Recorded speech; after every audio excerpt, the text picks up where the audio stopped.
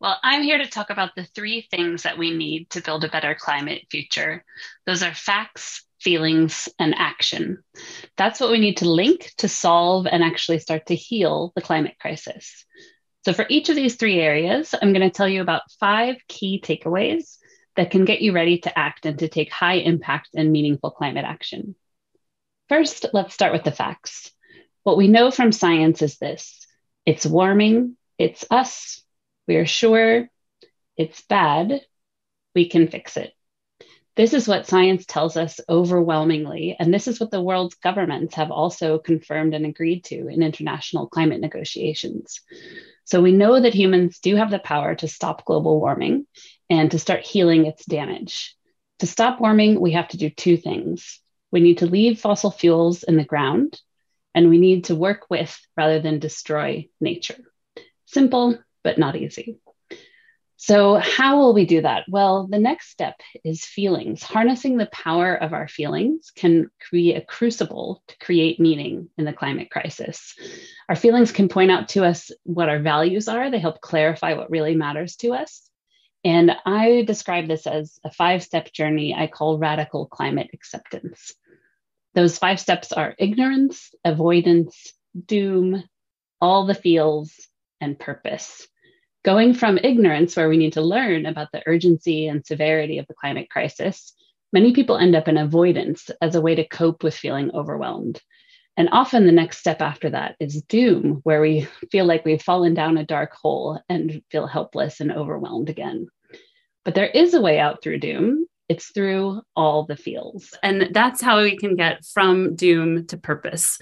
So paying attention to our climate feelings tells us what really matters to us, and it helps us align our actions with our values. That's where we're in purpose, and that's where we can be of service and figure out what it is that we have the unique ability to contribute to in the climate crisis. So we've got the facts on our side. We are finding our way through all the climate feels. Now it's time to take action.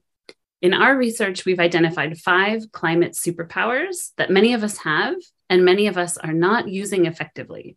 There's so much potential that we could be taking high impact climate action that we're just not doing today.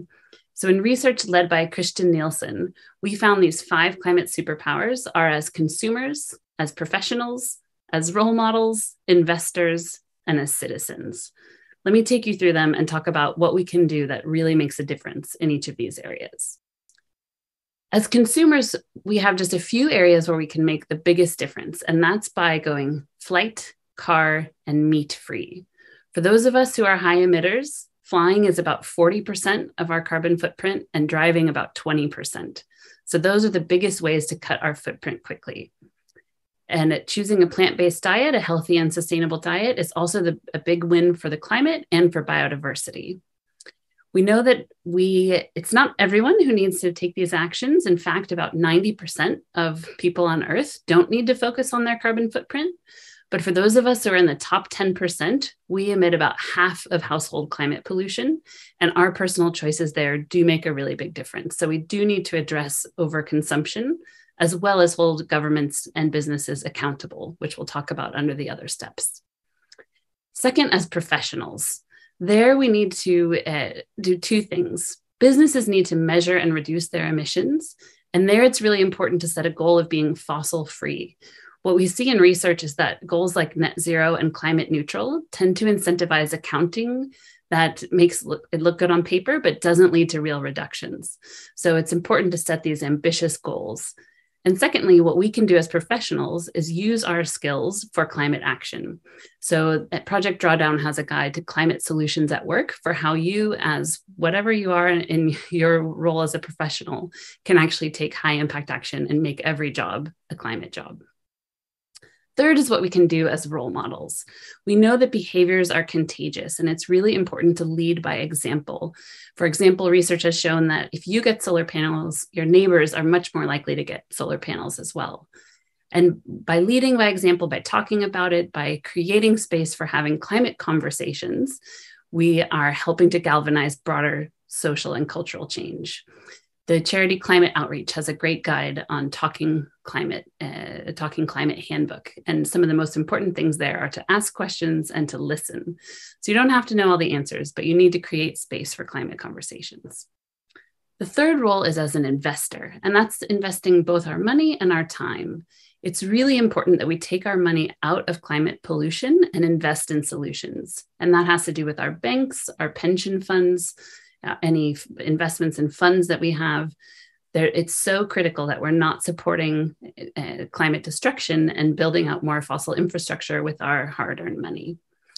It's also important to donate and support, if we have the time or resources, groups and charities that are working on climate action. Fifth, we have the role as climate citizens, and that's where we can make the biggest difference for policy. So that's where, number one, the most effective climate action that influences policy is to vote. Make sure that we vote, that we get our friends out to vote, that we galvanize the climate vote, and vote for politicians who have strong climate policies. Women have actually been shown voting for women is a strong climate action that reduces emissions. Second is joining organizations and political parties who support bold climate action. Contacting your rep directly so that they hear from you, getting media attention, and participating in climate protests have all been shown to be effective climate citizen actions.